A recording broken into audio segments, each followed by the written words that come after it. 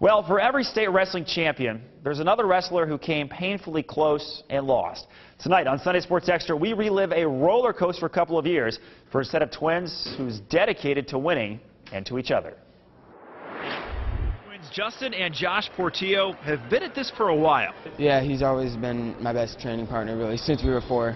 We've always pushed each other. Sometimes things get a little heated. Traveling around the nation, going to the best tournaments that there are, and it's not always about winning or losing, it's just about the journey that we take. And winning at state? It's always been the dream. Last season as sophomores, Josh won state.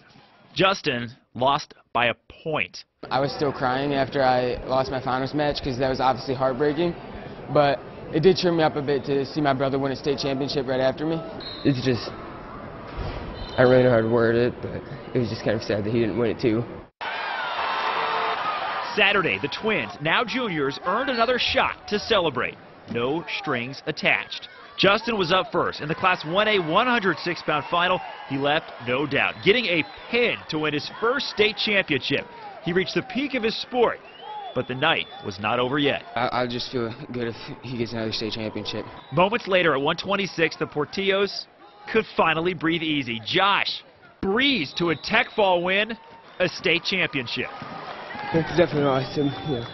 Last year I won states and he didn't, and I was happy for a little bit. At the same time I was sad because we couldn't really share the glory, but this year we both got a title, which just makes us both a lot happier. Their dad Gino was one of many family members there to bask in the moment. It's really tough to have both of them with one loses or one wins. It's a long ride home, but tonight's going to be a really great ride home.